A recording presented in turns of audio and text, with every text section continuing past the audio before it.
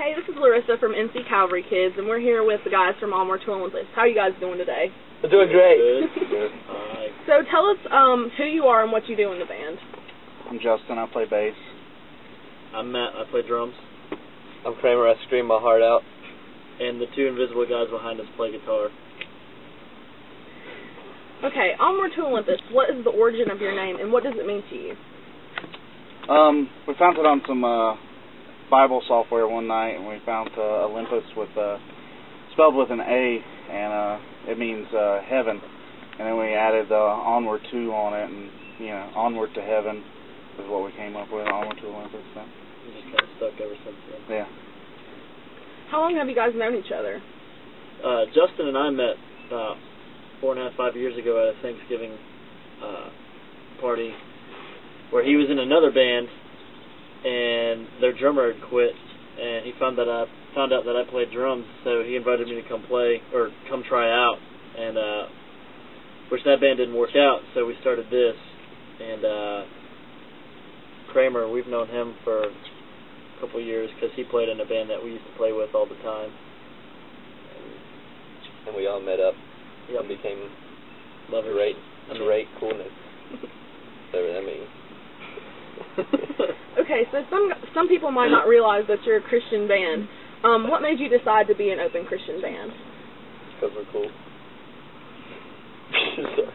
Why do we? Christianity has always been a pretty important part in our lives. And originally we started out as a Christian band and kind of got away from that because of a few members that were in the band before. And now that they departed last year, we just decided that that's the road we wanted to go back down. And so, we plan on staying on that road. We don't plan on leaving it again, just because it's very important to us. Have you guys ever been trialed for being a hardcore Christian band? Yeah, we get it a good bit. I think when everybody asks me, why do you sound like Satan? Yeah. Devil music for Jesus. Yeah, that's right. So what and who are some of your influences? Collectively, I'd say It Dies Today, Misery Signals, Unearth, Beloved, but individually, it branches out, Okay, so what message do you want to deliver through your music? And in your music, do you believe that you're delivering God's word? I'd say a common theme throughout our music is redemption and struggles that everyone deals with every day, and how as individuals we get through it, and we stand our ground on the things that we believe, and how we deal with those. And our lyrics are very blatantly, we say what we mean, and we don't hide that fact. And we hope that kids get that when they see us live, and the things that we say and the way that we treat people and the way that we act, we feel like we're really reaching people. I'd say also honesty would be a big one. A message of honesty is we don't want to paint a picture that isn't there. We want kids to know that we're just like them, that we make mistakes, we screw up, but we have Christ there to catch us when we fall, and that's the big difference. Because we're all the same. We're all sinners. We all make mistakes. It's very straightforward. So can you briefly describe your music making process? Who writes your music and the main themes and focus of your song? And tell us how your songs become the songs that you want to perform. We all bring material to the table and just kind of mesh it together. Nobody writes just one song and then we all learn it. We all just come up with different stuff and just stick it together, with whatever works, and whatever doesn't, we obviously don't do, or try not to anyway. Some put lyrics to it. Yeah. Some of them lyrical genius. He just yelled. I don't say words. He yells obscenities. I don't know why. So how has your music evolved since you guys have been playing together? Heavy. Yeah, when we brought in, when Justin and Andrew and Kramer joined a year ago. Before we were kind of more of a rhythm bass, you know, melodic. Just melodic, hardcore type thing. And when they came in, we just decided to go full on, just go metal. You know, play as fast and heavy as we wanted to be, drop the tuning, and we're definitely a little more guitar oriented.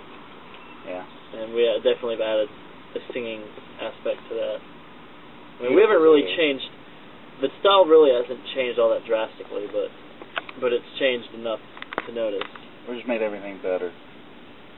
Yeah. So, Kramer, how do you keep your voice from straining? Because you scream so much, and how do you keep that? Well, a lot of it has to do with being the best in the world. But it took years of practice. Like when I was 14, I did it, and I just didn't really get serious until I was like 16. Did it like for 3 years, and just pushed myself and just practice, and now it's like no problem. And the zen of screaming. Get that DVD. I never watched it though. You said you did, you liar. Yeah, I know. Melissa Cross didn't teach me nothing. I taught it to myself. Oh. As a band, what has been your biggest challenge to overcome, and how have you overcome that situation? Basically, getting it off the ground. Yeah. Just having people that weren't as dedicated as we were hoping to be, and just dealing with I'm leaving and I'm coming back, and I'm leaving and I'm coming back, and it's like every 6 months, like somebody was like, I don't want to do this anymore. Yeah. So, but now we have a solid lineup, and everyone's in it, and everyone's sticking around, and in it to win it. Yeah, in it to win it, you know. And since then, everything's really started to take off, and yeah. So, what is your ultimate goal for the band? Where do you see yourself in about 5 years? I mean, ruling the world, pretty much, you know. Touring, making sales, leading people to Christ. Most importantly, leading people to Christ.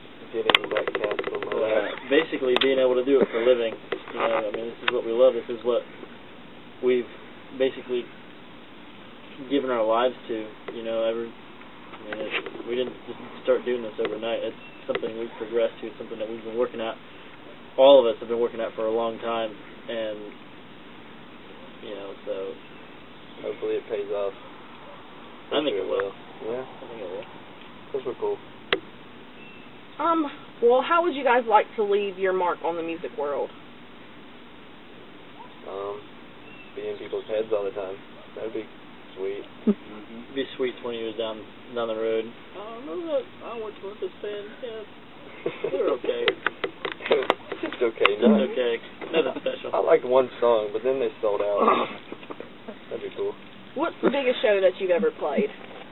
It was a few weeks ago. We played Scream the Prayer in Raleigh, and we went on probably 20 minutes after the doors opened, and you know there were well over 400 people in there at that point. I mean, there were 900 that entire night. Yeah, but there's at least it had to be at least 5 in yeah, the place. It was pretty huge. 5 people. Five people.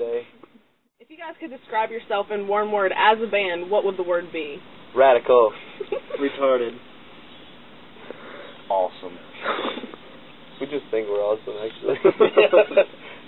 What song do you guys find yourself singing in the shower all the time? Taylor Swift. Probably freaking... I like Hannah Montana. What's that song? I sneak out in the garden, you know? I love it. Oh, yeah, the Romeo and Juliet one? Yeah. Romeo, take me so we can be alone. That sounds totally gay. Yeah. Pretty sweet song, though. I love it. Yeah. I think we should cover it. That's probably already been maybe done. ABD. The Tiny Dancer by Elton John. Yeah.